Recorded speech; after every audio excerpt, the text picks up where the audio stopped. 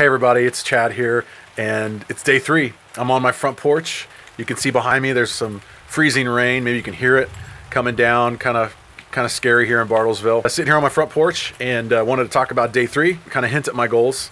So day 3 is going really well, and I've only got 3 days left of the detox. I was really hungry today, and I have to admit, I cheated. I ate some popcorn with salt, no butter, but still getting back up and going again though. So I wanted to hint at my goals. This year, my goals are a lot of internal numbers, blood cholesterol, triglycerides, blood pressure, and I'm going to show you those numbers here in a future video coming up. But my goal in the past has been weight and pounds, and I think that's important. BMI and those things are important, but I've always focused on the outward, and I'm focusing on the internal now, and I believe the external will kind of take care of itself in a way. My arm's getting tired. This is like my 10th take, so bear with me.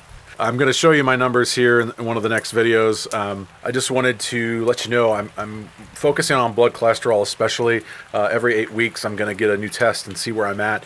That right there, according to some research I've studied, is the #1 thing that will predict chronic disease in your life. So if you can keep that low, you'll do well. I think all of us have known someone that was thin and died young from heart-related issues. So, you know, they weren't fat, but maybe their cholesterol or their blood pressure or something was high, and medicine can only do so much. I'll share some stats with you later. Even though medicine is helpful, it can only do so much. That diet and nutrition are really the surefire way to keep chronic diseases at bay in your life.